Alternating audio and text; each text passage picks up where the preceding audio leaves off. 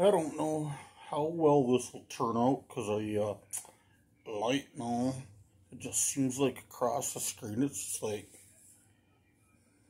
I don't know, lines and stuff, but anyway. Can't be perfect, I guess.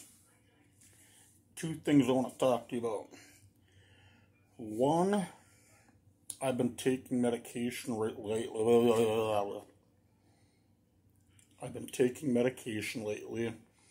It's supposed to help suppress the urge to drink alcohol anyway.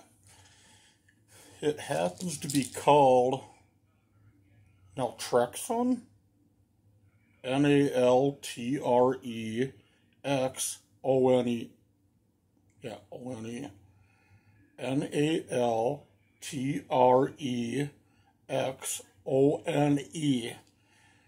It says HCl behind it. Anyway, it's supposed to help me quit drinking or suppress the urge to want to drink. Well, I got me a dilemma. I don't know if I should continue taking it. I started taking it on the 1st of this month.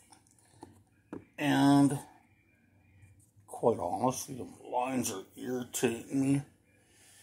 Anyway, I started taking it on the 1st of this month. For about 5-ish days now, my left kidney's been hurting. It's like somebody just came up and just punched me right in the kidney. And it's been hurting ever since then. Oh, excuse me. But it feels like somebody just punched me right in the kidney as hard as they could, and the pain just won't go away. Now, I've been flushing my system a lot with just a ton of water, just a ton of it. Drinking Gatorade, water, whatnot, milk, a little bit of juice. Well, the pain during the daytime, it seems like the pain is there, but it's not as bad as nighttime. Nighttime, it feels like it gets worse. Now, my question to you is, A, should I go in? B, should I contact my doctor? Or C, wait it out? I'm kind of thinking, come morning, get a hold of my doctor and just be like, hey, what's up? Now, they've got the My Health chart, but the last several times I tried logging into it, it won't let me have access to anything, so I'm just like, you know what? Screw it. I'll play phone tag. And anyway, it's the pain in my kidney. It's like a throbbing feeling. More like a throbbing feeling. But then if I get in the car and drive somewhere, it feels like I got kicked in the, right by a damn horse, I tell you. And there's times I have to kind of arch the back to try to straighten out just to get relief on that.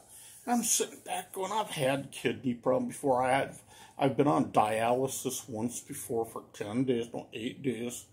No, 7, no, my correction, 7 days. So I don't know if I'm going to have dialysis again. I don't know. I'm no doctor. I'm scared to death to go into a doctor. I really am.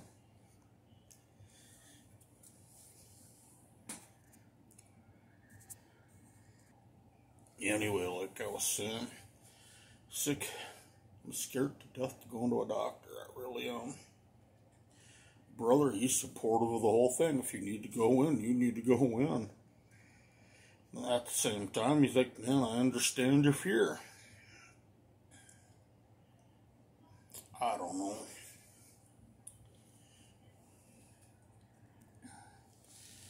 My other thing is, this guy. I went to put a different razor blade into it. And I got fat fingers. Oh, excuse me. And guess what? Fat fingers in small spaces, they don't work. I'm supposed to get a razor blade with a screw up in there where that hole is. Right where that hole is. You want a man with fat fingers to put a screw and a razor blade at the same time and try to tighten that up. I can't do it. This is right now, this machine is rendered useless because my fingers are too fat and I can't get that screw started to continue stripping wire. I have to find somebody that can help me, you know. That, I don't quite have that dexterity to get in there and do stuff like I once could. 20 years ago, I'd fiddle with it all day long and it wouldn't bother me. Now, forget about it. It's useless. It's a good machine. I love the machine. Don't get me wrong. I love the machine. It's just, when you ain't got the dexterity and you got fat fingers, it ain't gonna happen. So yeah, I got me another backup plan, which I'll show that on another video. Different kind of wire stripper, you see. Hopefully tomorrow I can make a video on that if I get up. It's totally different. Blow your mind. But anyway,